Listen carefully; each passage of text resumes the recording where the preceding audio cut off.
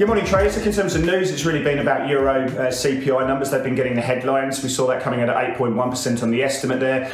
Clearly, the market is saying, why on earth are we still doing balance sheets expansion in the Eurozone? Why have we still got deeply negative deposit rates when we're seeing inflation numbers at those kind of levels? And US consumer confidence numbers came out at 106.4. That was better than the street was looking for, a bit of a relief there. Dallas Fed manufacturing numbers were pretty woeful. That contracted 8.4 points. And that may be playing into the ISM manufacturing numbers tonight, where we're going to be watching that one quite closely, where the diffusion index is expected at 54.5.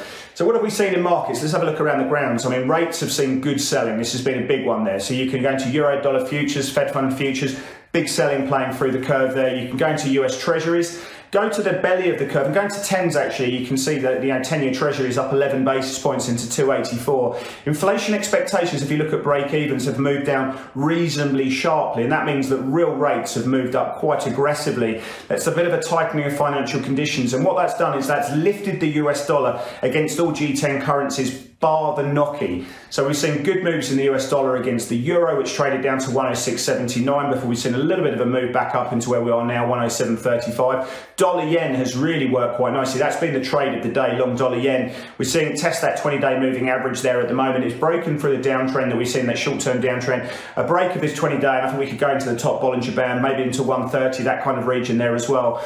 That dollar strength, that moving real rates, gold's been under pressure. We traded down to 18.35, down about 1%. Silver's been under pressure as well. Whippy day coming through in crude and certainly nat gas as well. We saw front month WTI trading to 119.98, just below the 120 figure.